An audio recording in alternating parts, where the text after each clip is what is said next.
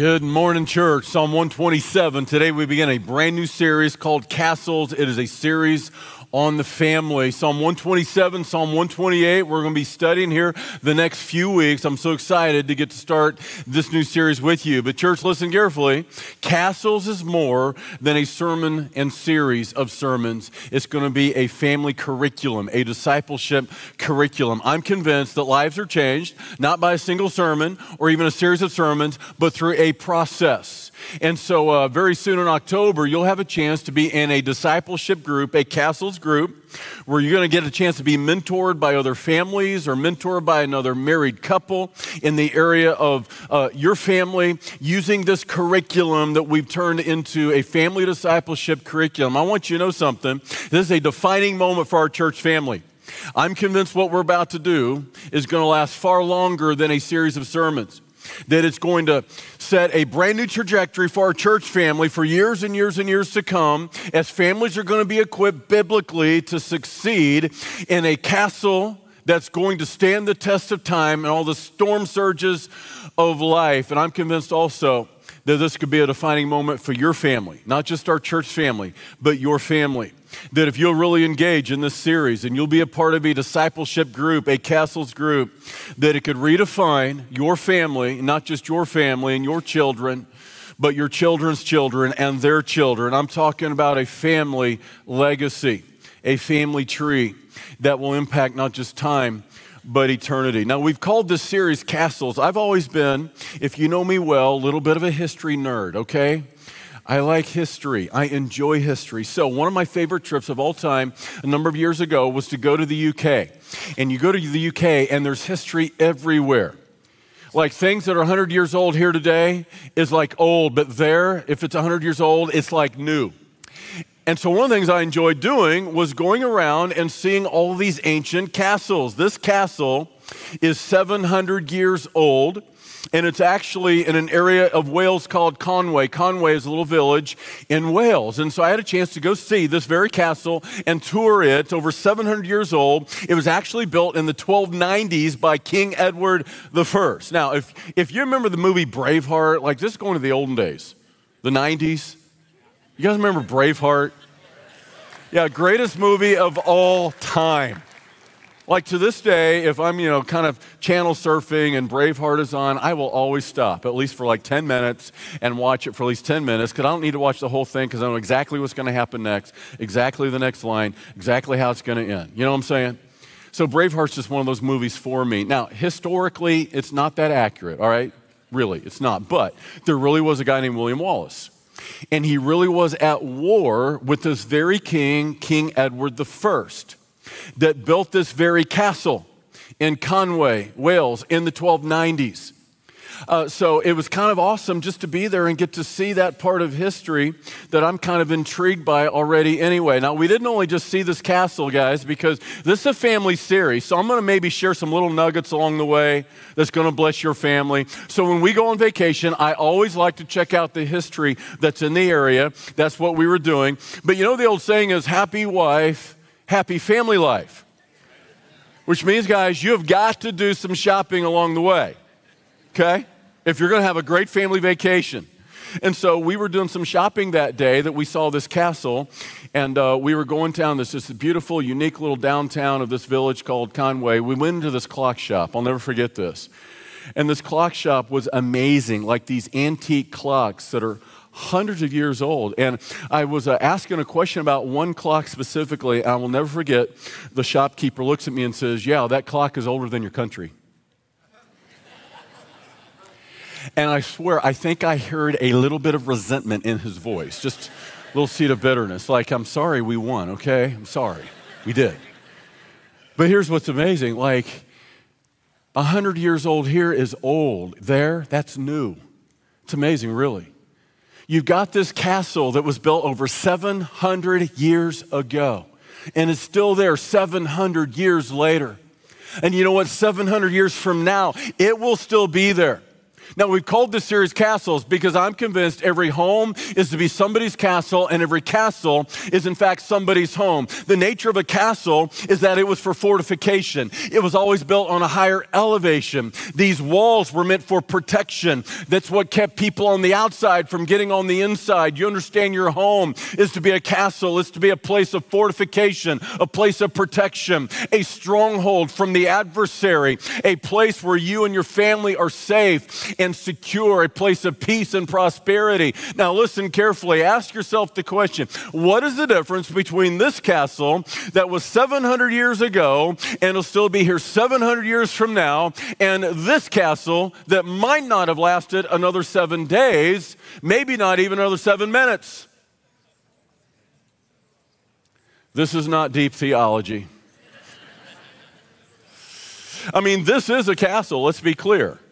This is a castle that was built by someone, and there's a lot of detail and architecture that went into that. It's a remarkable castle. It's a thing of beauty.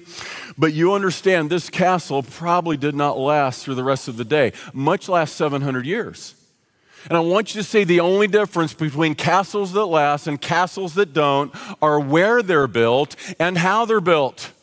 And that is the number one thing we have to decide as a church family, but more importantly, your family specifically. Where will you build and how will you build? Psalm 127 and Psalm 128 is what we're going to be studying here in the weeks ahead, because there's profound wisdom in these Psalms specifically about family and how to build your house and how to build your home in a way that will stand the test of time, in a way that will last against the storm surges of life. You can either build on the rock out of stone in such a way that your home will stand the test of time, or you can build with sand, and the shifting sand of this world and the storm surges of life will wash your home away. That's what's at stake as we begin this series of sermons. Psalm 127 and verse 1. If you're ready for this, say, let's go. Here we go. Psalm 127 verse 1, written by Solomon, so much wisdom.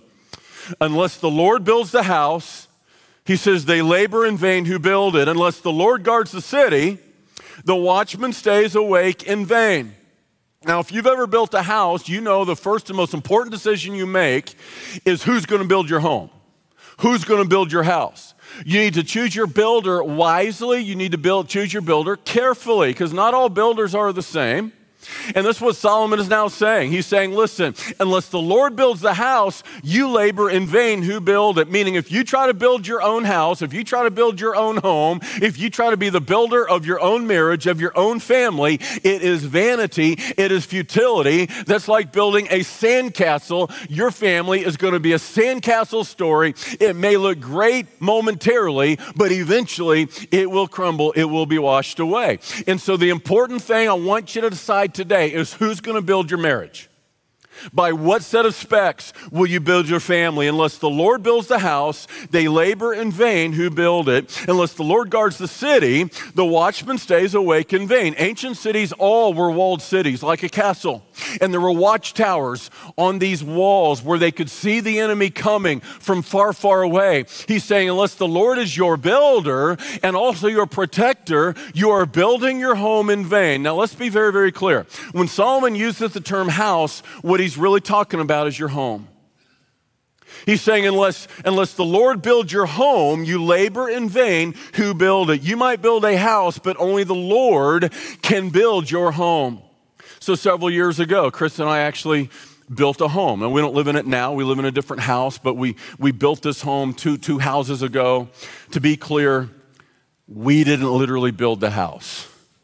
All right, just to be clear, I would not want to live in a house that I literally personally built, because it wouldn't be safe for anybody to enter. I'm just being upfront with you. But we had a house built, and we chose our builder wisely. Why? Because this is the most important. Before you get to what kind of carpet am I going to put in the bedrooms, before you get to what paint color do I want on the walls, before you get to the wallpaper.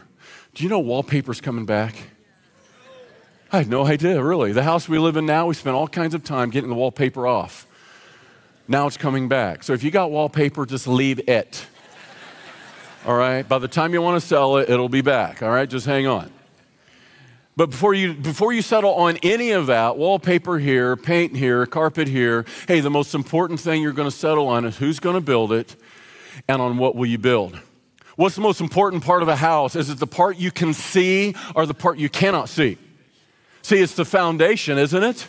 The most important part of the house, no matter how beautiful it may look outwardly, no matter how grandiose it may be when you look at it from the outside, if it's built on a weak foundation, it is not going to stand the test of time. The cracks are immediately going to emerge, and the erosion is going to begin, and that house will not stand, no matter if it's a thing of beauty, no matter how architecturally, aesthetically beautiful it might be. The most important thing you're going to do is choose the builder carefully, choose them wisely, and make certain that they have a good foundation to build on. And that is what Solomon is now teaching, guys.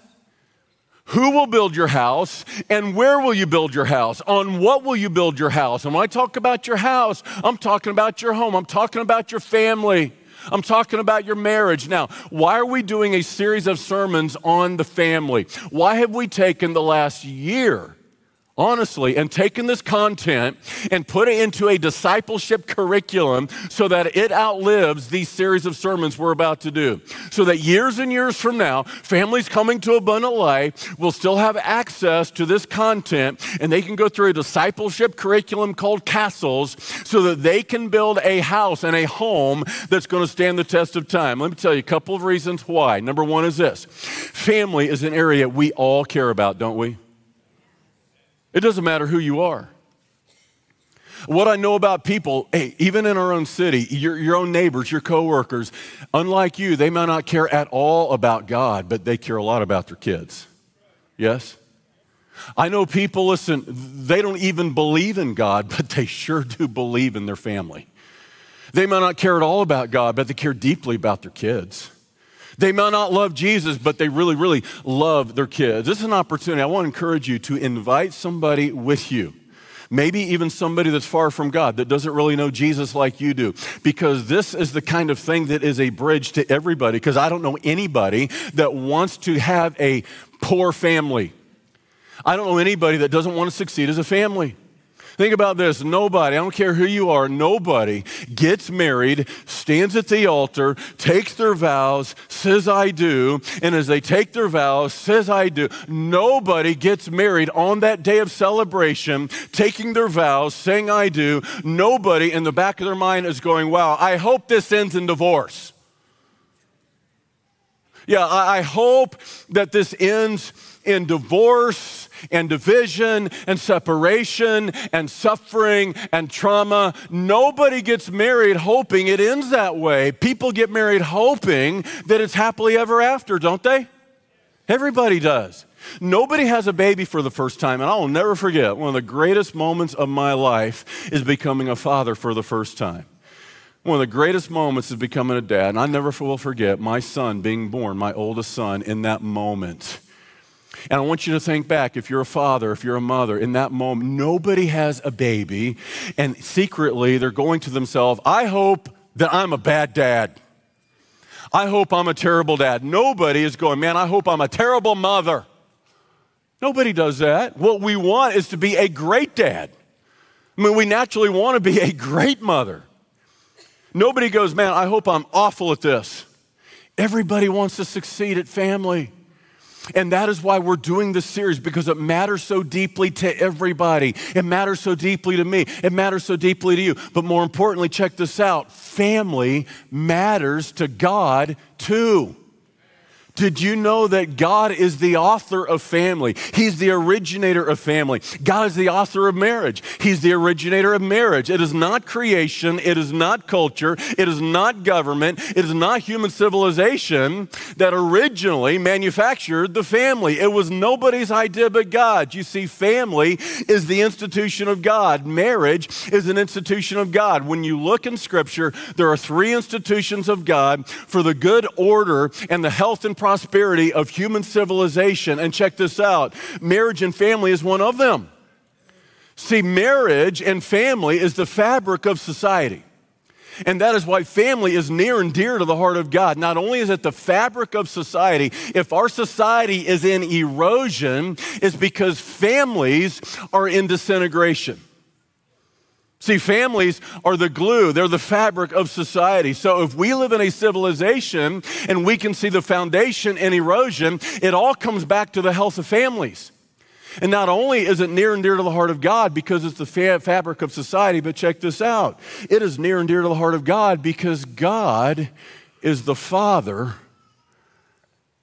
and He loves His sons and daughters. See, God is all about a family, His family. And as a child of God, you're part of the family of God. And God wants to teach us everything we cannot see by giving us a picture of something we can see. So He gives us the physical picture of family to teach us what it means to be a part of a spiritual family.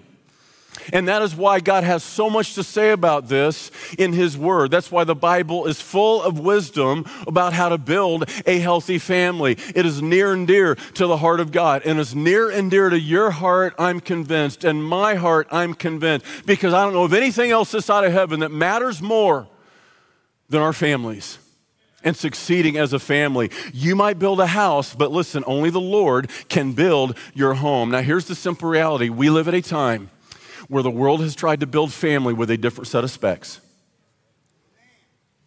We live in a civilization in chaos and a time of confusion, of separation, division, animosity, hostility, where this divide is growing, and we can all sense it and we can all see it. And the reason why is very simple. We live in a society that's in rebellion against God. What we've said is we know more about marriage than God. We know more about family than God. We know more about raising children than God. And so consequently, the Lord is not building our home. We're trying to do it our way. We're trying to do it a different way. And let's just be honest, the social science does not lie. The statistics tell the truth. It's not going very good out there, is it? It's not going very good. I mean, this is not some preacher's propaganda. This is just the stats. These are the facts. Today's kids, today's teenagers are the most addicted generation in the history of our nation, the loneliest generation in the history of our nation. STDs among America's teens at an all-time high, suicide among America's teens at an all-time high, worry, anxiety among an all-time high. We have a whole counseling center full of LPCs, licensed professional counselors, and one of the number one things they deal with are kids specifically that are completely paralyzed by insecurity and worry and anxiety. One has to ask why. And this is what none of the talking heads on any talk show host is going to tell you. The reality is it all comes back to the family. Healthy families make healthy kids. But to have healthy families, we got to have healthy marriages. Hey, the number one thing we can do for our kids is have a healthy marriage. Now, here's the reality. When I say we're living by a different set of specs, we're allowing the world to tell us how to build our homes and tell us how to run our lives and tell us how to build our marriages. Here's just the stats. These are just the facts. In 1960, only 5% of American kids were being raised without their biological father. Today, almost 50% of American kids are being raised without their biological father. 40 to 50% of American marriages end in divorce, which means 40 to 50% of American kids are being raised in a broken home, a broken family. Listen very carefully. Broken homes mean broken hearts. It's broken lives. And I would suggest the reason why is we've allowed other people to tell us how to run our life. We've allowed other people to tell us how to build our home, how to build our families. And so I'm simply going to say, and you'll hear me say it more than once, for best results, we're going to consult the manufacturer. You're going to hear me say some controversial things in the next few weeks about marriage and family that you won't hear anybody else say out there. Because we're not going to talk about what they say, the last talk show you heard, or maybe the last podcast you heard, or the latest child psychiatrist. We're going to see, what does God say? We're going to go to God's word. Everybody in? Because I will promise, when we do it God's way, the blessings of God will follow. The blessings of God will follow. And this is why Solomon begins simply saying, unless the Lord build your house, you labor in vain who build it.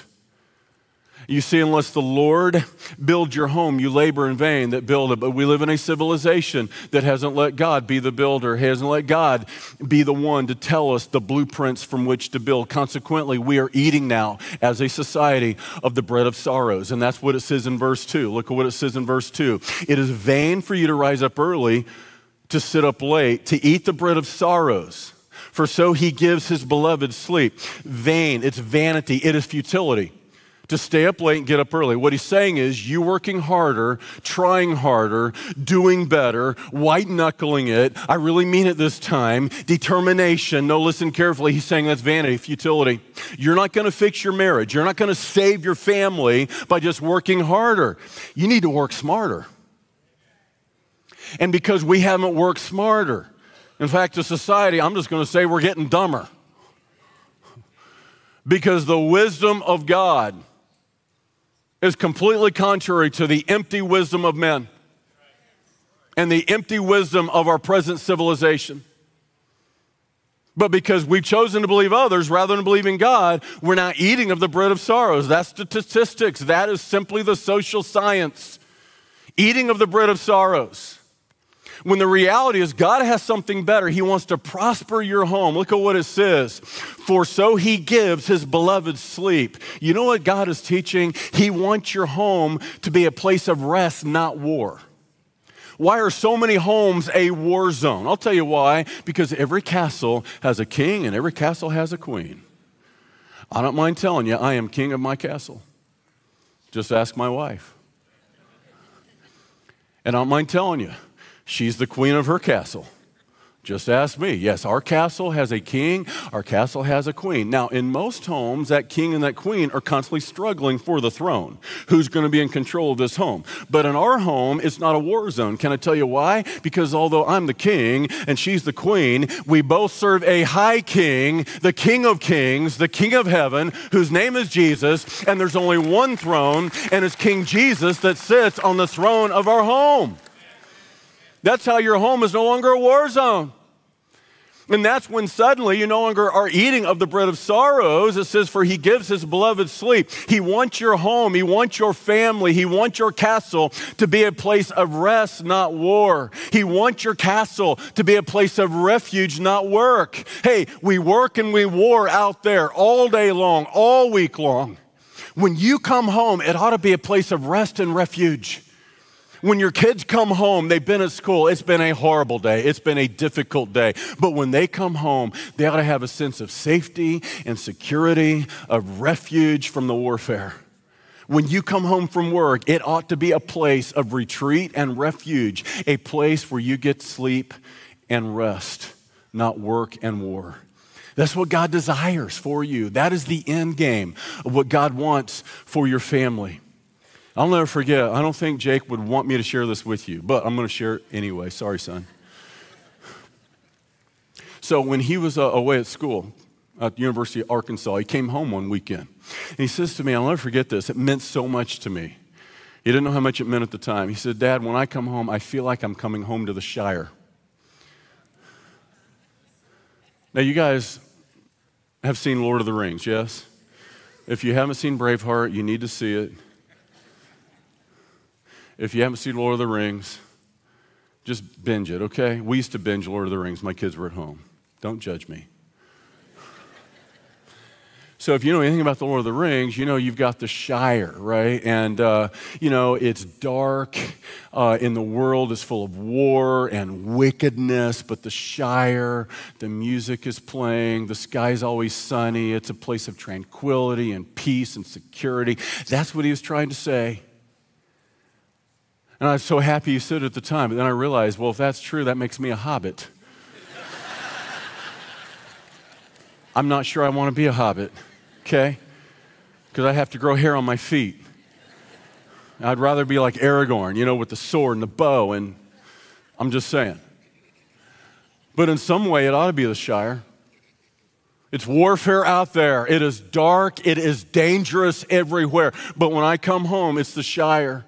a place of safety, security, peace, and prosperity. That's what God desires for your family personally. And except the Lord build the house, he labor in vain that build it. It will never be a place of prosperity and peace and security and safety if you don't decide today to let the Lord be your builder, the Lord be your provider, the Lord be your protector, that he is the architect, he has the blueprint, and we're going to build no matter what anybody else says, doesn't matter what they say, we're going to build according to what God says. Yes? This is the decision to make today. Because some of us, honestly, we don't have a home of peace and prosperity. It's a war zone. It's anarchy. It's survival of the fittest. And you show me a home where mom and dad are going at it, I'll show you a home where the kids are going crazy. Today, it's a day to raise the white flag. Raise the flag of surrender. Jesus, we surrender to you, the author, the originator, the one that knows better, our true provider, our true protector. Now, this is our family today. This is a recent picture of our family as it looks today. And you have Jake, my oldest son. His wife is Abby.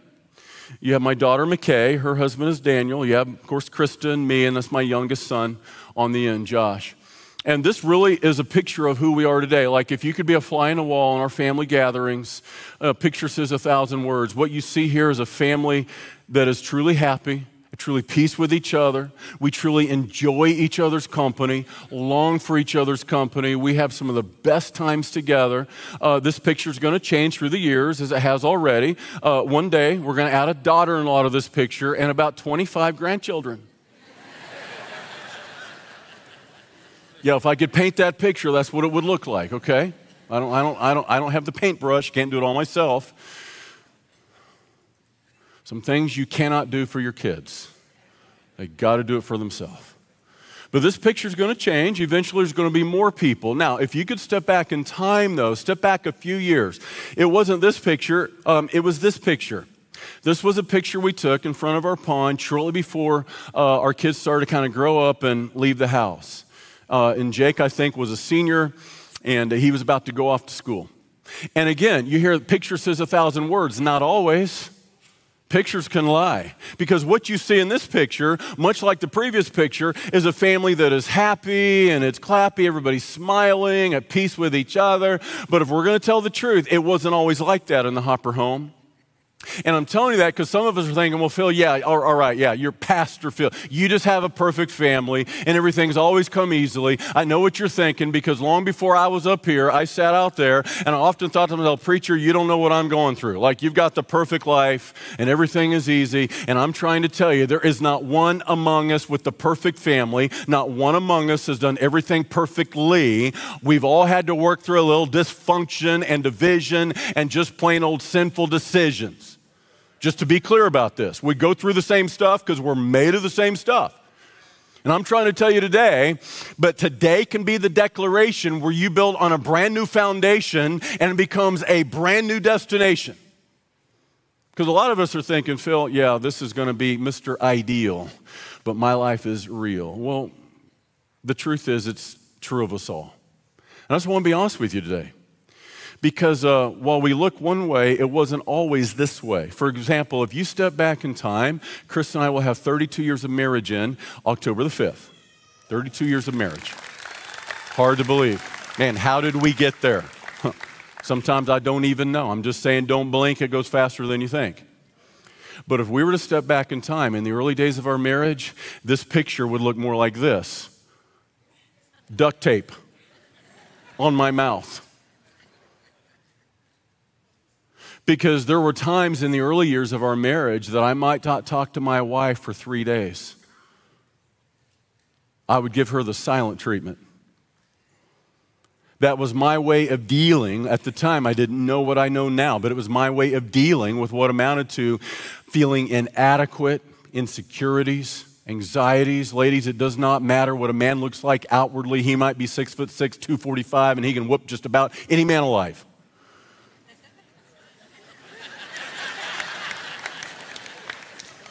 At least that's what I want you to think. It's what I wanted her to think. But the simple truth is, as human beings, we all have insecurities. And I didn't know then what I know now. My way of dealing with insecurities, when she would get too close and she would hit a trigger and mirror, mirror on the wall, am I man enough at all? Mirror, mirror on the wall, am I strong enough at all? Am I doing any good at all? And sometimes the mirror would talk back and say, you're not enough, inadequate, can't measure up. Wasn't her, it was me. I didn't know then what I know now. Personal insecurities, feeling unworthy. I would retreat, because every man will retreat from whatever it is makes him feel weak. And my way of dealing with it, instead of leaning into it, was zip my lips. I'm taking back control of my home. Yeah, some of us here are doing the same thing, aren't you? How's it working for you? Never worked very good for me. And if we're being honest, not only would I have that duct tape on my lips, but there would have been a big question mark on Krista, because she was a mystery to me. Like, I'm married to you, but I don't even feel like I know you. Like, as much as I try to understand you, like, I just don't get you. And some of you are giggling because you know it's true. Yeah. Oh, 1 Peter 3:7 says, husbands, dwell with your wives according to knowledge, with understanding. Every woman wants to be known, to be understood. The way you know them is to talk to them and listen to them. But my way of dealing with a sense of inadequacy, like I can't unlock the combination. My way was to retreat, zip my lip. You're a big question mark. It's more about you than it is about me. Some of you are already judging me. Come on, you know I'm not the only one. Now, if she was a big question mark, it's because she looked at me and she saw a masked man. Who is this man behind the mask? How can I be married to somebody I don't even know? And the truth is, I would wear a mask. What is intimacy? What we long for is intimacy. We were made for intimacy. What is intimacy? Into me see. But if you're full of insecurity and anxiety and feelings of unworthy, you're not going to let anyone see into you personally, not deeply. And so I had a mask on for many years. I didn't know I had a mask on, but I had a mask on. What did Adam and Eve do when they sinned? They immediately did what? They ran and they hid. They sewed fig leaves together to hide the parts of themselves that brought them shame, of which they felt blame. And do you understand? Every couple since has done the same thing. We play the blame game and we mask up and we hide from one another instead of leaning into one another and helping us overcome the hitches and hang-ups that we have with one another. That was me for a lot of years. I would mask up, not going to let you see me, because you might see something that makes me feel weak, insecurity. Now, it wasn't just Krista and I. Listen, if I'm being honest about this family photo, it would look different. The reality is simply this. There was a wedge between me and my oldest son. When he was a toddler, I thought I knew exactly what I was doing. I had a plan for him. And by the way, as a part of this curriculum, Castle's curriculum, we're going to publish a path for every parent to follow. There are 10 markers along the way. You need to have attention and intention. You need to know exactly what you're trying to accomplish in the life of your child in every single season. I thought I knew what I was going to do. But I will promise by the time he was a teenager, it didn't look like anything I thought that it would. And I was so disappointed. I was so hurt by my oldest son. I pictured in my mind's eye that one day when he leaves the home, he graduates high school, and I drop him off at college, that it's going to be me and my oldest son locked arm, running arm in arm at a full stride, at a full pace, and together we're going to break the tape, and it's going to be cause of celebration and chest bumps. I'm telling you, by the time I dropped him off at Columbia, Missouri to go to school at Mizzou, which by the way shows you the love of a father. And what a father will do when a man from KU is writing big checks to Mizzou. Just saying. I dropped him off that day, guys. It wasn't what I thought it was going to be. I literally, instead of breaking the tape, arm in arm, chest bump, I felt like I was on my hands and knees, just barely crawling to finish line. And the truth is, he had hurt me very deeply. He didn't mean to. He was just a kid. In some ways, he was just being a kid, doing what kids do. See, in my mind, I had this ideal, but then your kids hit teenagers, and then it's real. And there was a reason I didn't do a parenting series. I didn't do a family series as Pastor Phil for years and years. In the early days I did. When my kids were this size, I did a lot of them back in the day. By the time my kids were this size, I don't know if you've been listening to me a long time, but I did not do one of these series for years and years and years. You know why? Because I was swimming through water I had never run through. I was swimming through water I had never been through. And I needed to swim through some waters before I was going to preach through. Until I got out on the other side. Now I'm on the other side. And I can look back. And at the time, I wondered if I knew anything about parenting. I don't know how this is going to end. It's not looking like it's going to end the way I thought it would end. Here's the reality. It did end the way I thought it would end. I did know a lot of what I thought I knew. I had to make some halftime adjustments. So it had to be an adjustment, kind of mid-strategy. I mean, it's going to be different than you look like when they hit teens. You have to have a plan. I had a plan. I wasn't sure by the time they were teens if I knew what to do. I did know a lot of what to do. I didn't know everything I needed to do. And at the time, there was a wedge between us. And it broke a father's heart. Our kids have no idea how much they can break their mom and dad's heart. Why can they break our hearts? Because we love them more than anyone on this planet, don't we? And the people you love the most have the power to hurt you the most. And that's why our kids have the power to hurt us. Now, most people would look at my daughter and think, well, she's the angel of the family. I mean, she's got the halo. And I can say today, my daughter is a woman of virtue. She oozes Jesus. I'm so proud of who she is. A woman of God, loves the Word of God. But there was a time, I will promise, she did not get the halo. She was not the angel other people thought that she was. In fact, when I looked at her, I didn't always see a halo. What I saw was horns. She was my most rebellious child, guys, I'm telling you. She was what we call today strong-willed. By far and away, she was my most stubborn child. She was my most rebellious child. I'm telling you, I'm going to say some things along the way that's going to be completely contrary to what the world says. I don't know if you realize this or not, but when you look in Scripture, do you know we have God as a father, and He spanks His sons and daughters? Hebrews 12, look at it for yourself. Whom the Lord loves, He chastens, He spanks every son and daughter that He receives. And he that is without spanking is an illegitimate son or daughter, meaning if you can sin and not get spanked by God your Father, you're not really one of His. Guess what? I spanked my children. I did not beat them. That's different. I did not injure them. That's criminal. But I spanked them. God spanks His. Do you know more about parenting than Him? Let me tell you something. My daughter got more spankings than her brothers combined. And at the time, I'm going, God, this isn't working. It was. It was. Sometimes it takes a long time to see the return on investment. There was a return. She's a beautiful, godly woman today. And she no longer sees, I no longer see the horns, and she now has the halo. But the reality is, there are times she looked at me, I saw the horn, she saw the pitchfork. That's what she saw.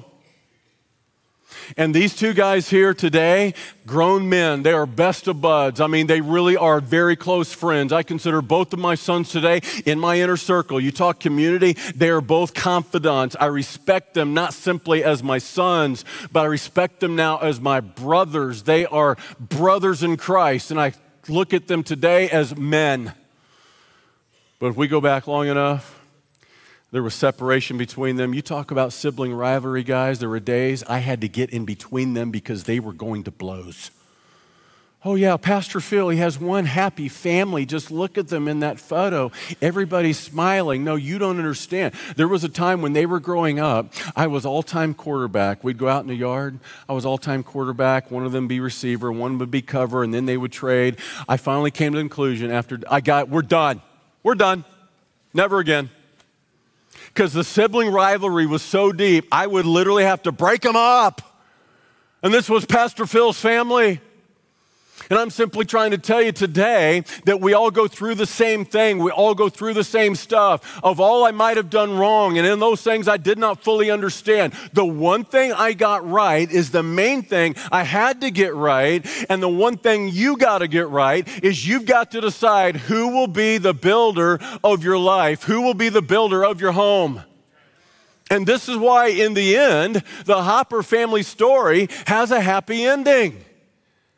Because in the middle of the chaos, in the middle of the confusion, when I wasn't sure I even knew what I was doing, it was God who was the builder, God who is the protector. See, the difference between homes that last and homes that don't is where they're built and how they're built. Will you build on the foundation? Will you build on the rock of ages? That is the Lord Jesus Christ. Except the Lord builds the house. They labor in vain who build it. Matthew 7, verse 24, Jesus said, therefore, whoever hears these sayings of mine and does them. Everybody say, does them.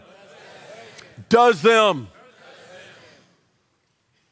God is not looking for people who merely hear the word of God. He's looking for people who does the word of God. Will you do it?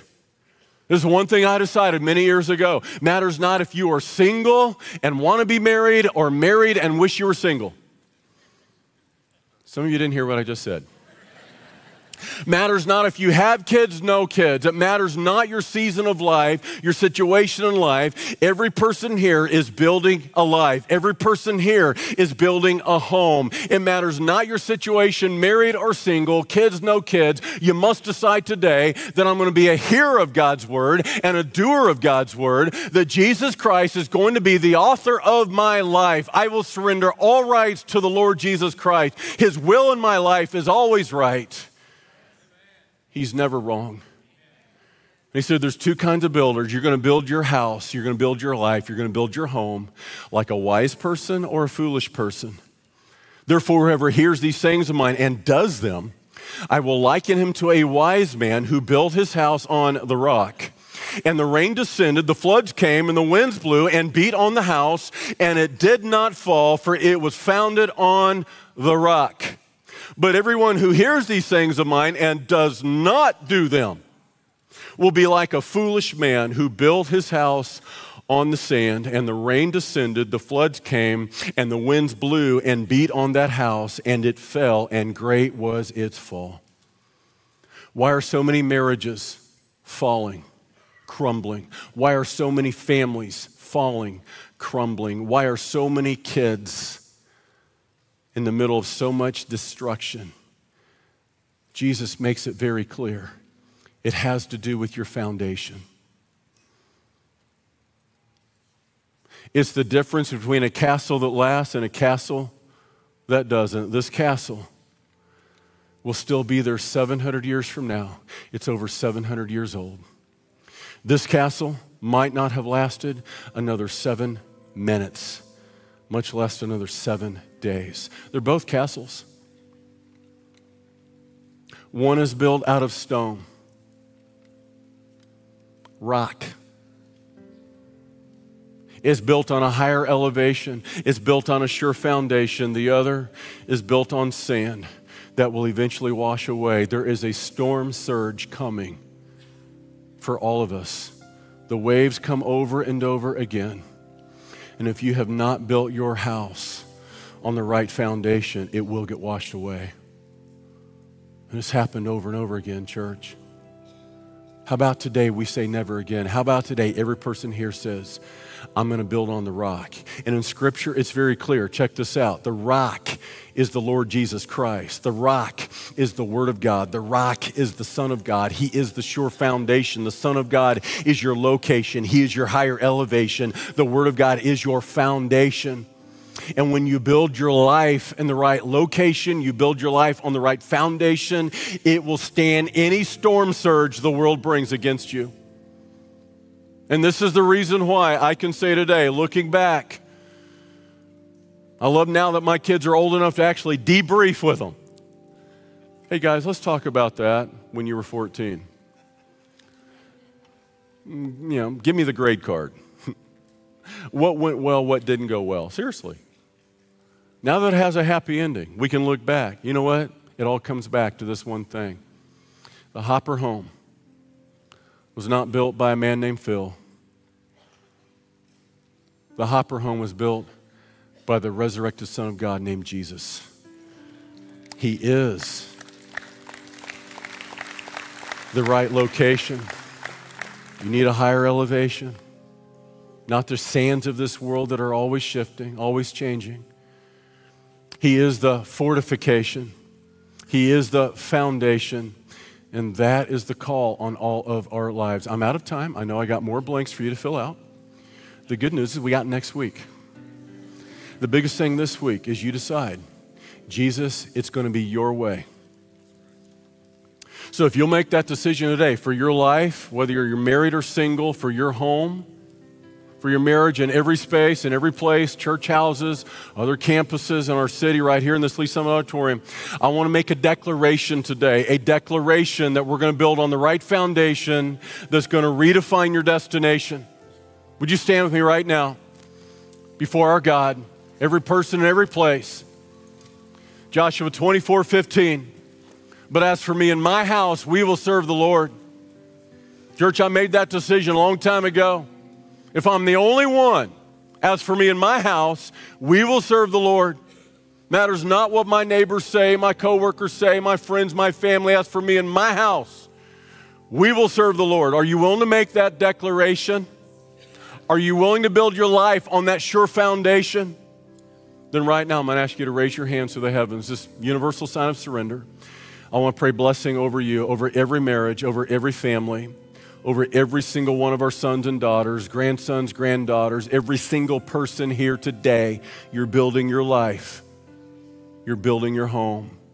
And Jesus, together, we make this declaration that we will build on the right foundation, the rock of ages, the Lord Jesus Christ, the Word of God, the Son of God, that as for me and my house, we will serve the Lord.